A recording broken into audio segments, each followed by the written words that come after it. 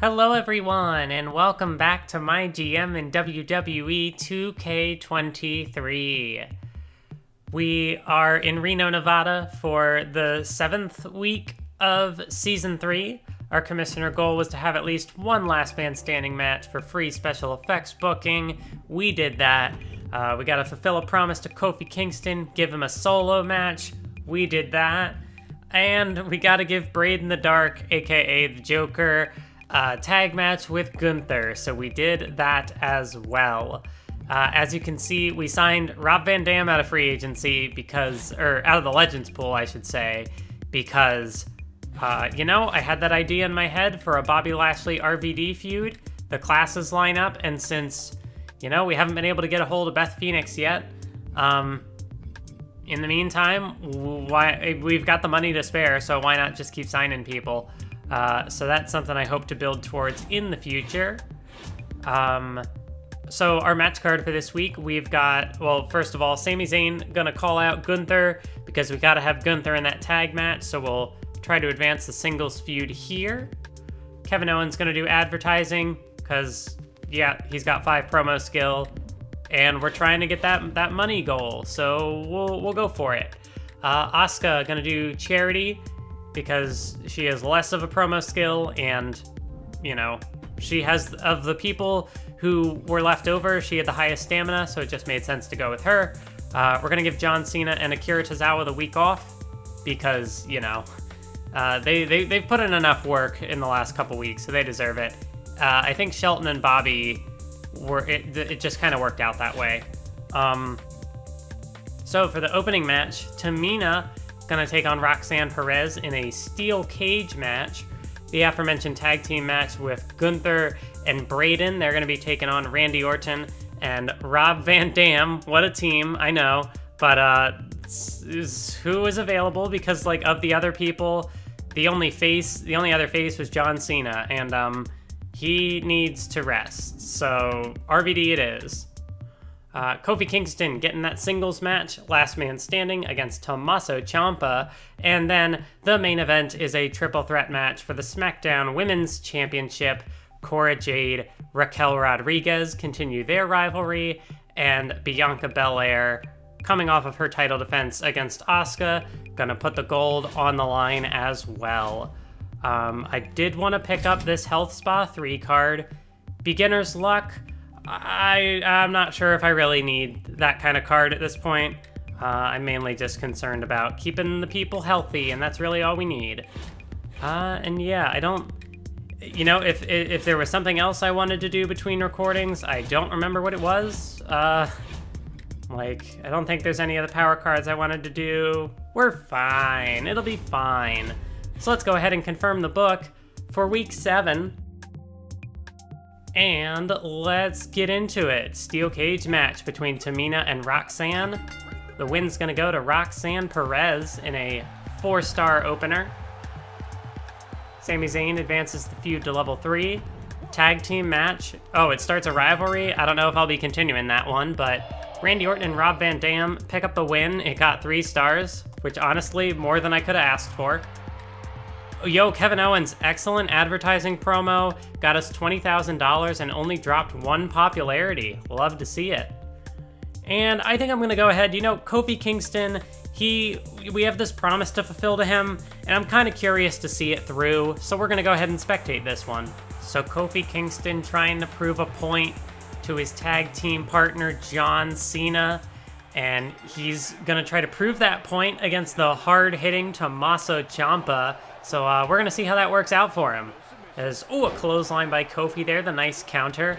And yeah, this one's last man standing, so the winner is going to get a morale boost, but the loser will drop some morale. So, I guess we'll see how that plays out. This could be a really good moment for Kofi Kingston. Or, if we fulfill the promise, but he ends up losing, then maybe it'll kind of even itself out. We'll see how this goes. Tommaso Ciampa climbing his way back inside the ring. Kofi Kingston gonna send him into the corner. Kofi Kingston now hits him with the kick.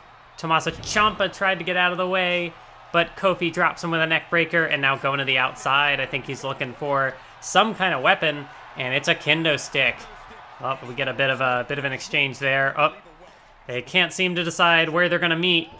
And it continues. There we go. Ciampa gets into the ring, but Kofi Kingston, no, he went for the kendo stick shot.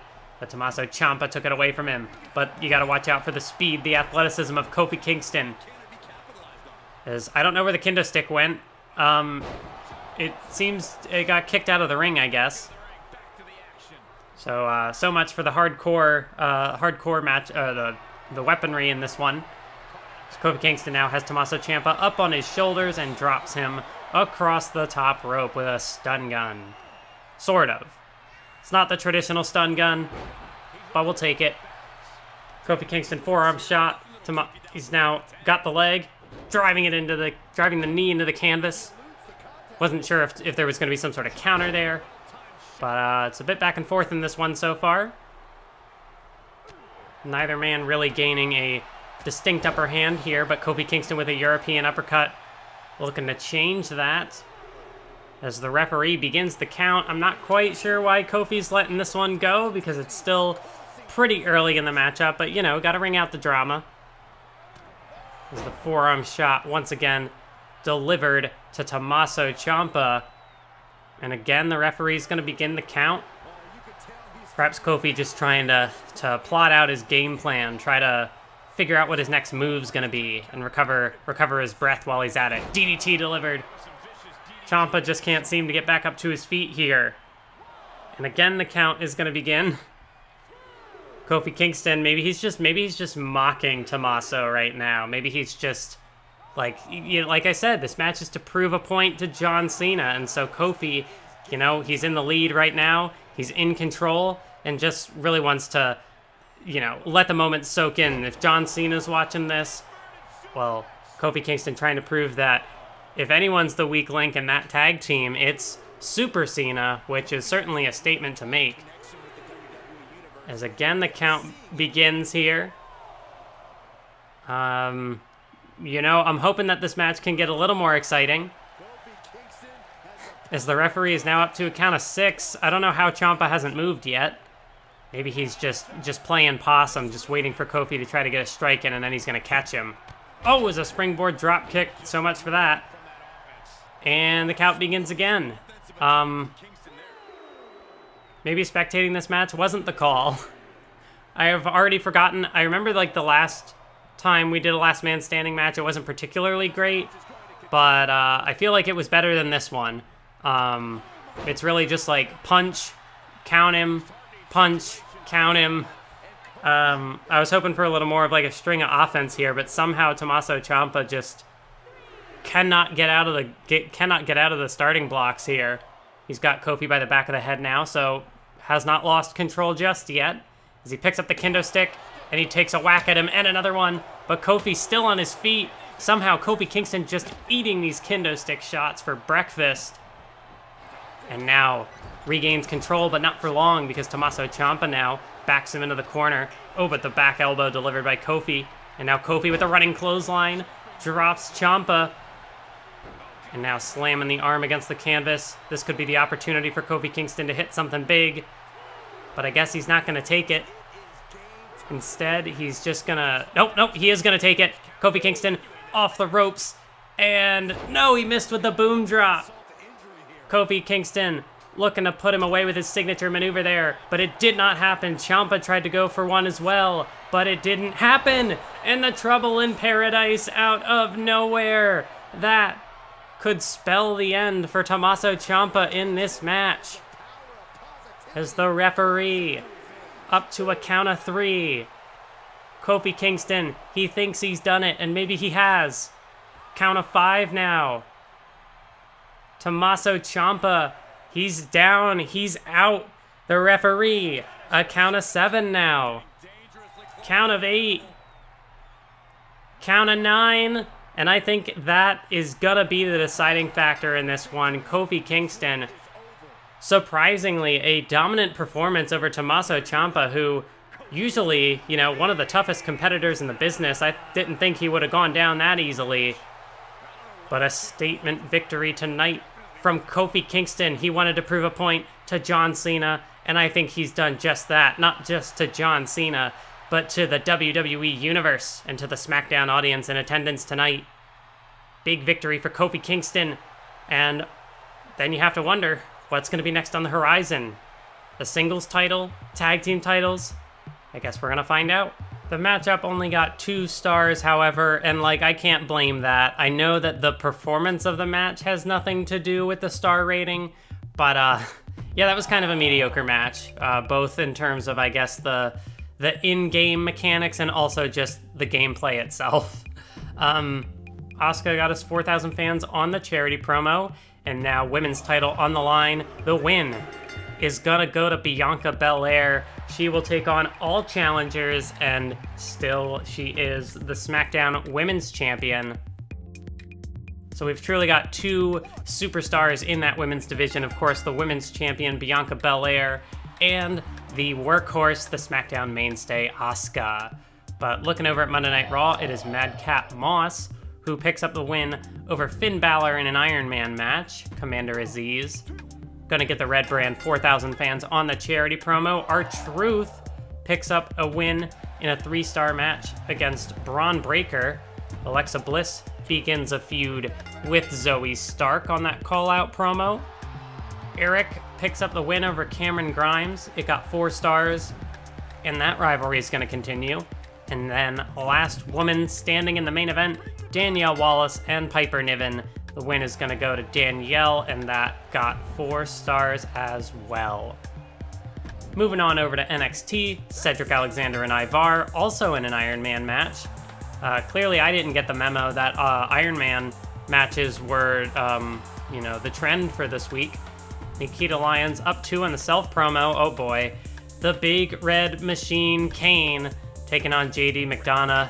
And wow, the legend Kane takes the L here in his first matchup on NXT. So again, you know, more legends popping up. Dakota Kai advancing that feud to level 2. No! What? No! That's garbage! That's garbage! They took Beth Phoenix. Where was she? Why didn't I see her? That's upsetting. That's frustrating. I don't know what my next program for Asuka is gonna be now, because the one I wanted to sign is on NXT. And I have no way to poach her, so that sucks. Damian Priest picked up the win over Johnny Gargano, I guess. And then Hell in a Cell NXT Tag Team titles were on the line. Shanky is injured again. He was teaming up with Goldberg, but it's still Dolph Ziggler and Chad Gable who hang on to those NXT Tag Team titles, and just I feel like that is so unfortunate. They just stole Beth Phoenix right out from under me. My whole plan to give Asuka a feud with her old tag team partner just goes up in smoke. Maybe we can get it later on in the season, but that's frustrating. We had a 118 for plus 31,000 fans. Roxanne Perez has a great feel for steel cage matches. Raw got a 113 for plus 32,000 fans. And NXT 117 for plus 31,000 fans. So I guess some sort of power cards are in effect there, that the ratings numbers didn't necessarily equate to who won the week. But yeah, NXT in second place. Things continue as normal. Thanks for letting me prove who the problem was. He's got to get his act together. Better get ready for the new top team of the tag division. All right, so it increased Kofi Kingston's morale. Gunther and I really hit it off as a team last week. Crowd still loved us even though we didn't get the win. All right, sure. Maybe that's a future tag team. I won't count on it. Yep, so that took care of all of our promises. Have at least one Hell in a Cell match this week, so yeah, I'll take a health spa card. Who's got the stamina for it, though? So we could do... Well, I mean, Bobby Lashley's got 63, and RVD's got 60. We could start off the feud in Hell in a Cell. That might be a bit extreme, but we could do it. Braid in the Dark, John Cena. We got options. Alright, well, since I can't look out in the Legends pool for Beth Phoenix, that whole idea that I had is just, it's shot. It's gone. Yeah, you know, hopefully they just have her on like a 5-week contract and I can get her back. Otherwise, like, the class matchup isn't gonna be there, but like there's Lita, there's Trish maybe. I don't know, or maybe we just scrap the whole. See, but like, I don't know. I need to get some sort of bruiser for Asuka to face off with that isn't just Bianca. Yeah, because I have plenty of fighters. That's so frustrating. Eric Bischoff. You know what? I should play a power card against Bischoff, just for that. I am gonna pick up limited stock because I'm feeling toxic. I won't do it this week, but heading into the PLE, I'll be sure to get back at Eric Bischoff. Really, I could go for all these power cards, but I don't. You know, I think we're far enough ahead. If it starts to get close, I'll look into it, but right now, not really a concern for me. Yeah, you know, I think we're gonna be pretty good as far as all this stuff looks. The match card is gonna be a Fatal 4-Way for the Intercontinental Championship. It's gonna be Sami Zayn, Gunther, Randy Orton, and Shelton Benjamin. We're gonna hold off on the Universal title because that I feel like should just be Gunther, Sami one-on-one. But since Sami's a dual champion, you know, might as well see if someone else can win it here. Mid-card triple threat, it is Tamina, Roxanne, and Asuka. You know what? I'm gonna make this a tables match, just because I can.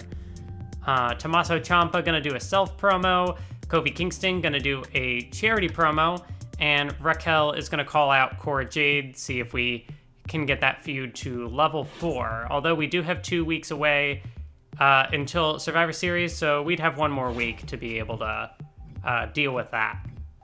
Bobby Lashley, Rob Van Dam, gonna go one-on-one. No stipulation because, you know, don't want it to outshine the main event. And the main event, yeah, that's right. The Joker, he's in the main event as he's gonna be taking on John Cena, level 3 rivalry, and it's inside Hell in a Cell. So we'll see what that does. Yeah, I feel like level 3 rivalry, Hell in a Cell should draw a decent rating on its own. So, without any further delay, let's go ahead and confirm the book for Week 8 in Chicago, Illinois. Opening match, title Fatal 4-Way, the win is gonna go to Randy Orton. So we have got a new Intercontinental Champion, and his name is Randy Orton, the Viper. Kofi Kingston gets us 7,000 fans on the charity promo. Love to see it. Triple threat, Tamina, Roxanne, and Asuka. The win once again is going to go to Roxanne Perez. So that is a force, really. Okay, so the opener was 4.5. The mid-card tables triple threat, or mid-card tables triple threat was 4 stars, and it advanced the rivalry as well. Tommaso Ciampa goes up 4 popularity on the self promo. Bobby Lashley, RVD, one-on-one. And the win is gonna go to the almighty Bobby Lashley, but it didn't start a feud. Unfortunate. Raquel does advance the feud with Cora Jade to level 4 at the very least. And then, main event, Hell in a Cell, one-on-one, John Cena, no! See? Oh no, only 3.5? That was an underwhelming main event, which I guess I could have seen coming. But I wasn't expecting the opener to do 4.5 stars, so that is what it is. But yeah, you know, it just proves Kofi Kingston's point that, you know, maybe John Cena is the weak link in the tag team because Kofi was able to win his singles match. John Cena, not so much. Madcap Moss picks up yet another win over Finn Balor in a 4-star encounter. Alexa Bliss plus 8,000 fans on the charity promo. Tag team matchup here. It's interesting tag teams. MVP's out for 5 weeks, and it got 2.5 stars. I hope it was worth it, Raw. Oh my God, another 8,000 fans on the charity promo. Raw is they're not playing around anymore. They're coming. Mid card, Zoe Stark and Piper Niven taking on Danielle Wallace and Charlotte Flair. The win is going to go to Piper and Zoe. R-Truth call-out promo that didn't really seem to do anything. Oh my god. So the main event is Eric versus Cameron Grimes, but we're getting a run-in from Bruno Sammartino, of all people. Season 3, it really just is, anything can happen. Anything can happen in the WWE. 4.5-star classic match, but their WWE champion is out for 5 weeks. Opener, Hell in a Cell, or not Hell in a Cell. It's just one-on-one. Ivar and Cedric Alexander, and now Cedric is out for 3 weeks, and it got 3.5. Johnny Gargano calling out Dolph Ziggler, and that advances the feud. Natalya, Nikki Bella, and Gigi Dolan. And the win is going to go to Gigi Dolan for 2.5 stars. Vader goes up 2 popularity on the Self promo. Why did they even sign Beth? She's not on the show. They just did that to spite me. JD McDonough and Kane Iron Man match. The win goes to Kane, and that got 3.5. Self promo for Dakota Kai does nothing. In the main event, NXT Women's title back on the line. I thought this feud was over, but I guess not. Alba Fire retains, and Shayna they're both injured. Injuries everywhere in this episode of MyGM. Crazy. So we got good booking, which, you know, all we can really ask. Yeah, it's like if the main event wasn't a little underwhelming, that definitely would have been amazing booking. So just a little bit of a miscalculation on my part. What is this? So many injuries. I guess this is just really setting the pace for season 3. 123 for plus 40,000 fans. 116 for plus 46,000 fans. And NXT 112 for plus 26. So I feel like Raw probably passed NXT this week. Health Spa 3 card. And free crew booking as well for one of our season challenges.